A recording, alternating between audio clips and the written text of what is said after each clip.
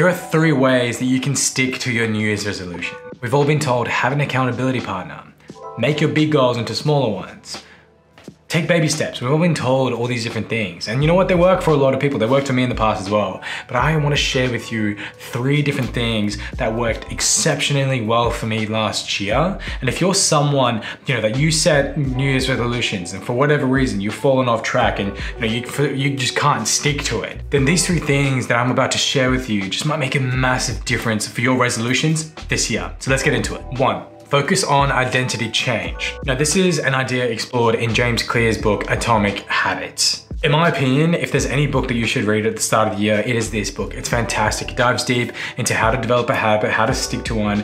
And I think if you're someone that really wants to take charge of this year, then Atomic Habits is like a fantastic book to start everything off.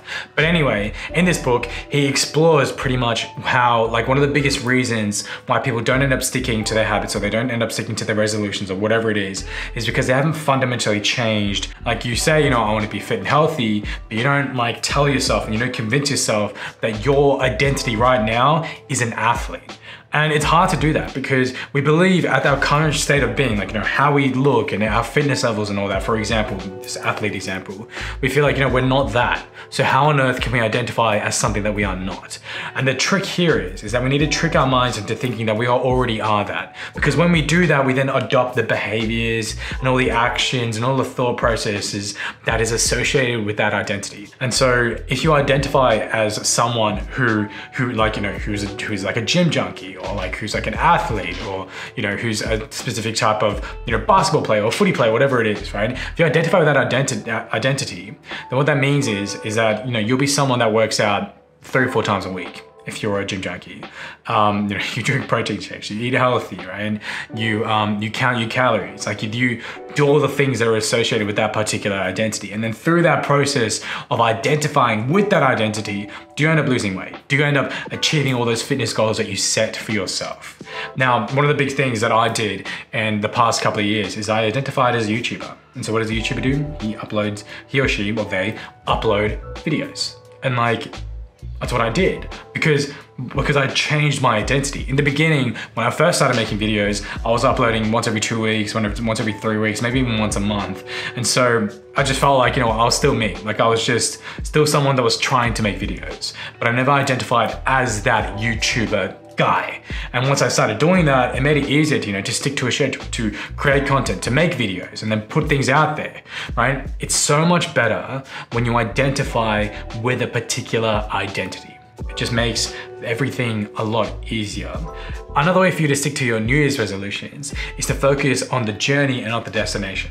Now, I don't mean this in enjoy the journey and don't worry about the outcome. I don't mean it in that type of sense. I'm talking about you setting yourself a good outcome, a desired goal, whether it be, a certain amount of weight or an X amount of subscribers, whatever it is, but then focusing on the process side of things. It's all well and good, the 72 kilos or 70 kilos, whatever it is, however heavy you want to be at the end of the year. It could be above or below what you weigh now, or the X amount of subscribers, 5,000, 10,000 subscribers, whatever it is, right? These are the destinations, right? This is where we want to end up.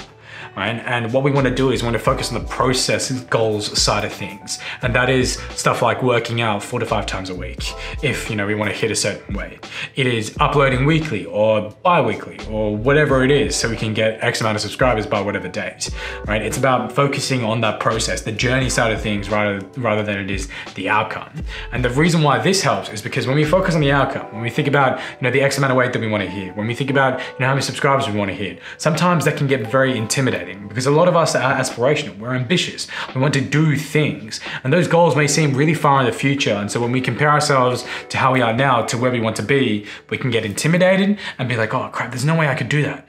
Right? There's no way I could achieve those goals. Or we could even be like, no, that's too easy. I have all the time in the world in order to get that, right? In order to get where I want to be. If we convince ourselves that, that it's achievable, or that it's unachievable. And the best way to kind of stay on track and really achieve those resolutions and those goals is to focus on the process of it. Upload weekly, right? Work out X amount of times a week. That's all it is. And this made a really big change for me last year, especially when I was really focused on, how many subscribers I was hitting and where I wanted to end up. I noticed that how frequently I uploaded dropped. You know, the quality dropped, everything kind of changed. But when I around like July, August last year, I was like, you know what, let's just upload weekly and just continuously do that. And then all of a sudden, the amount of subscribers that I wanted to hit kind of just went out the window. Like, I didn't think about it too much. It was just, can I upload one video a week? That's all it was. And it made all the difference in the world. Subscribers went up, view count went up, people started enjoying it a lot more. I started enjoying the process as well, because I got into a habit of making a video a week. There's like, I cannot not make a video a week now. Like, it's just something that I've ingrained into my systems and in my weekly routine, that it's just something that just gets done. So this is something that I really, really support. If you really want to stick to your New Year's resolutions, start focusing on the process side of things rather than just keeping that destination, that outcome in mind, and see how much of a difference that can make for you this year. And one other way you can stick to these resolutions is to partner up. We've all heard, grab an accountability partner and you guys can hold each other accountable, and that way you can both achieve your goals. So we've all heard of that before, and like, that's all well and good, but there's a few things that you need to keep in mind. And the biggest thing here is you need to engage and be in the company of people that know how to exercise self-control. A study at the University of Georgia found that self-control is contagious, meaning that if you want to create, implement change, and stick to a resolution, stick to a goal, you want to hang out with people that can exercise that self-control. Like, if you want to drink and smoke less this year, then you want to start hanging out with those people that don't do those things, or that are very strict with themselves and really exercise